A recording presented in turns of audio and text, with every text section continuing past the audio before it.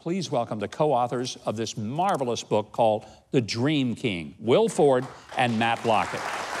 Will, great having you guys here. Thank you so much for being here. How did you meet? How did that happen? Well, we had a chance encounter at a prayer meeting on MLK Celebration Day at the Lincoln Memorial.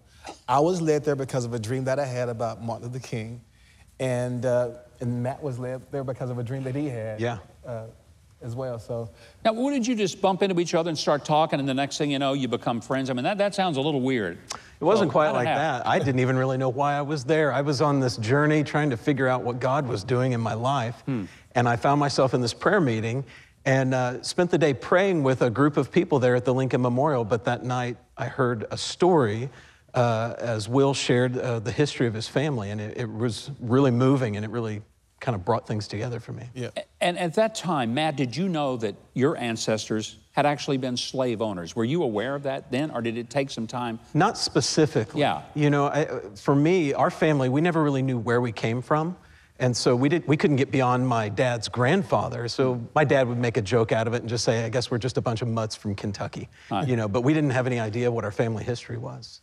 And what about you, Will? Because I think one of the fascinating stories is the story, and it involves something we have on our stage, this massive black kettle that comes from your family. How old is that kettle? It's about 200 years old. Colonial Williamsburg looked at it and put it about 1834. Yeah. And it's been passed down about 7 generations in my family. And the reason why it was passed down, it was used for cooking, it was used for washing clothes, but secretly, it was used for prayer. See, when I read that in the book, and that's why I tell people, you got to read this book, because it is a gut punch of a book.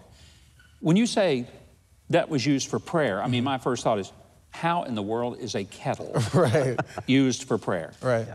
Well, on this particular plantation in Lake Providence, Louisiana, they were beaten for any reason, and praying was one of them. So to keep their prayer meeting secret, they would go into a barn late at night to make sure their prayer meeting wasn't seen.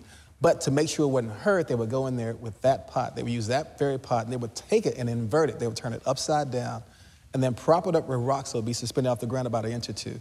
They would then lay flat on the ground or prostrate themselves on the ground and put their lips in between the opening, between the ground and the kettle, so that the kettle muffled their voices as they prayed through the night. And the story they passed down with the pot is this, is that those people who were praying didn't think they would see freedom in their time, so they prayed for the freedom of their children and the next generation. And they prayed a prayer that God heard. The two of you sit here, white man, black man, their prayers were answered, and you have experienced something that they never, ever could have imagined. Lake Providence, Louisiana, you have freedom. And the amazing thing is that over your family, I mean, this is just a pot that's in our family that they were just using to muffle their voices, but literally in every family, over every person's life, there's a prayer bowl. Revelation 5:8 says there are prayer bowls in heaven full of incense, which are the prayers of the saints.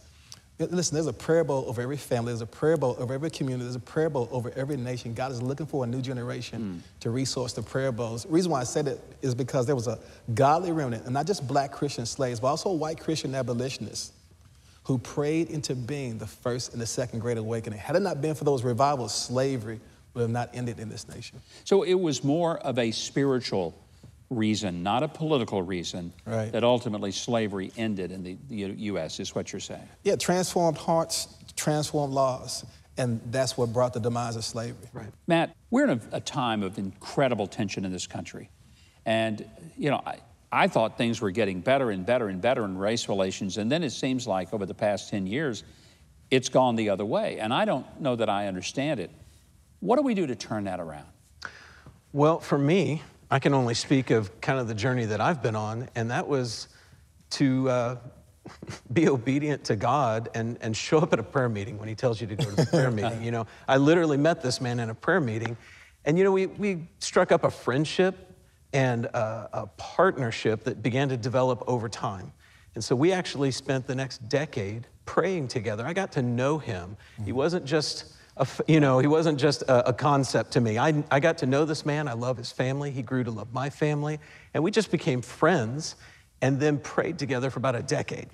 And then something happened after about 10 years of prayer. We actually made this amazing discovery where We found out where my family came from. We actually came in as settlers through Virginia.